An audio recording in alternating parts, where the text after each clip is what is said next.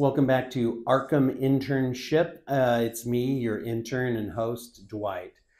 I meet so many fascinating people, even just walking around the halls. Our chief psychiatrist, for example, is a little buggy. Dr. Crane, I think, is a little bit, I don't know. He's an interesting guy, especially when you staff cases with him. Trying to avoid doing that, actually.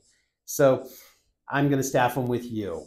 I was able to meet Gilda Dent, my next patient, who is staying here at Arkham. Very interesting backstory. She also used to be married to Harvey Dent, who is now known as Two-Face as well, another identity that he has adopted. They might still be legally married. I think that the relationship is strained, to say the least. Let's just say it kind of maybe goes back and forth. And hey, you know what? There's two sides to every story. And this one is no different than that. As part of his duties as district attorney, Harvey was called upon to help investigate or try to catch one of the Gotham's many, many, many serial killers. But interesting, unique case in which this serial killer was attempting to remain unidentified instead of putting on a bright, colorful costume and, I don't know, standing up on town hall and telling everyone that they'd done it, or something like that. The killer became known as Holiday, and let's just say it was a really long Halloween that year. Just about every major holiday had a murder. Many of these murders were gangland killings where Gotham's mobster population was being thinned down.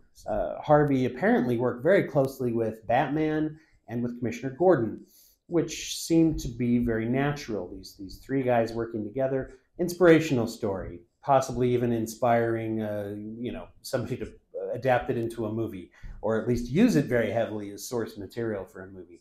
I think that would be a good idea, don't you? During this time, Gilda was racked with worry for Harvey, but also they didn't get to see each other, and their marriage became strained because of it. And Gilda apparently wanted nothing more than to have Harvey back in her life.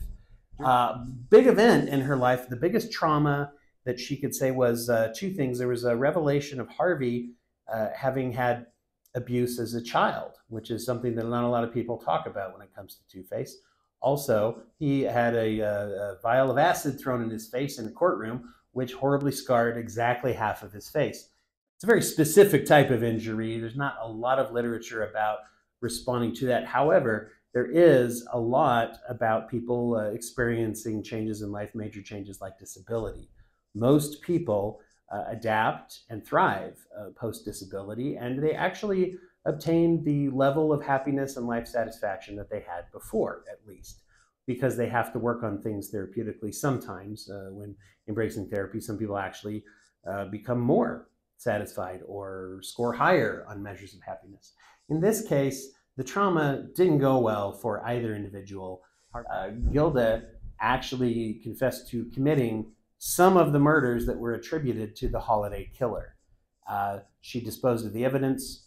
She was pretty much home free, getting away with it, which was very, very fascinating that she was never planning on telling anyone that she did this. At least some of those that were attributed later to the son of one of the mob bosses, it's a long story, but some of the murders were done by her with the goal that she and Harvey would be able to be together again, I believe were her words, if all the mobsters or more of the mobsters were dead. And so we see a very twisted kind of a logic there. And so that's going to get into the diagnoses, which I will be supplying to you very soon.